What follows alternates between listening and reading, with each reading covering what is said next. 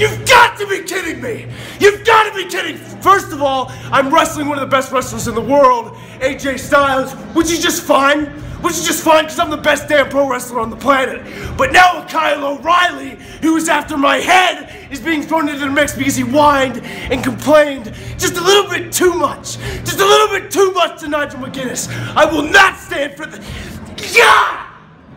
Ever since he cost his former friend the world title, Adam Cole has been a marked man.